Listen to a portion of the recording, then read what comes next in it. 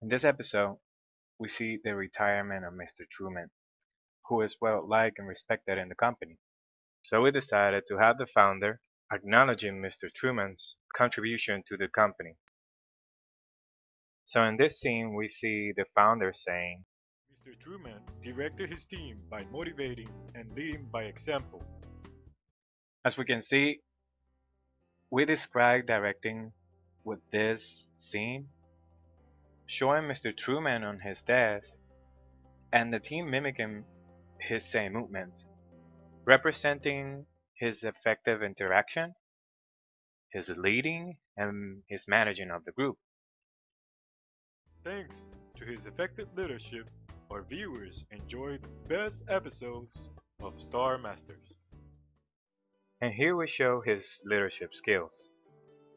This is why we show this scene with all of them talking about the plans. Now the footage of the Star Master show shows how this effective leadership reflected in the organization, since the show itself was successful. Do you mean this one?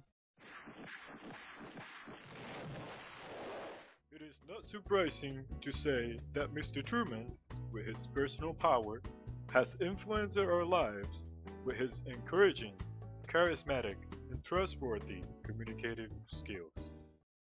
And here we show his personal power by presenting him in a humorous way, providing motivation to his teammate by saying, "We can do this and you can do this." His leadership.